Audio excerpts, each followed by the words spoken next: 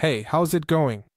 This is Checho29 speaking, and today we are going to see how to have the Mac cursor, meaning the mouse, that little icon, the arrow, but from Mac on Windows 10 and also on Windows 11.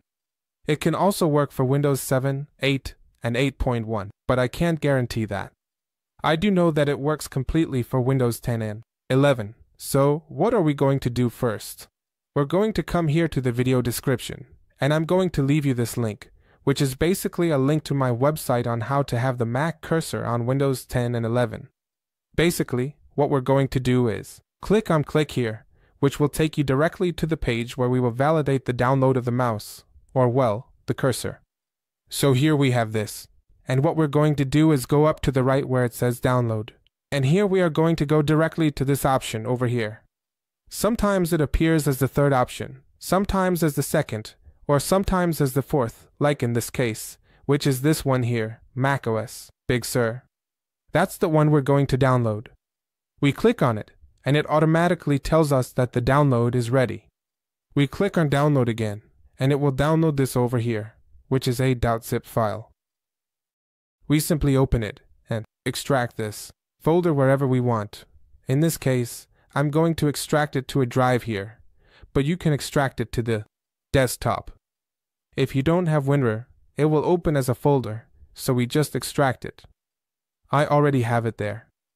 What we are going to do is go to the folder where we left this, where we left the file we just unzipped, which in this case is this one. We go to where it says install. We right-click on this file, and here in Windows 11, the install option does not appear. In Windows 10, as soon as you right-click, the install option will show up. If you are like me on Windows 11, what you do is click on Show More Options, and you will see the install option here. Click on Install, and it will ask if you want to give permissions. You will see a black screen, but it will ask if you want to give permissions to this program to install. Once we have installed it, and after we give permissions, nothing else will appear. The cursor has already been installed. As you can see, I still have the same cursor as always. I'm actually going to bring it closer so you can visualize it.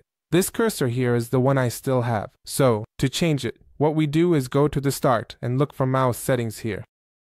And this appears, configuration theme related. Go to where it says mouse settings, which is this one here. We click on it and this window will open up, what you see here. So, what are we going to do? We go to where it says additional mouse settings, this option over here. As you can see, on the right, a box with an arrow appears, which means that an external window will open. So we click there, and this tab opens up. We go right, up to where this menu appears with pointer buttons, pointer options, hardware wheel, and we go to where it says pointers.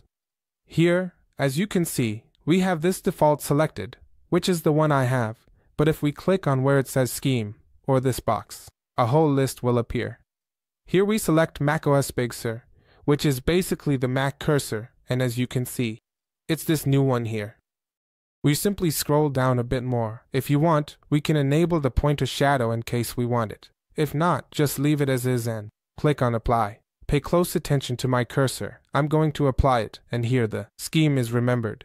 Well, I said yes, and as you can see, I already have the new cursor, which is this one. So now I'm going to accept it, and basically, I have this new one. As you can see, I no longer have the traditional Windows cursor, but I have the new one, the Mac one. So I hope you liked this video. Remember to subscribe, like, and comment if you have any questions. See you, bye-bye.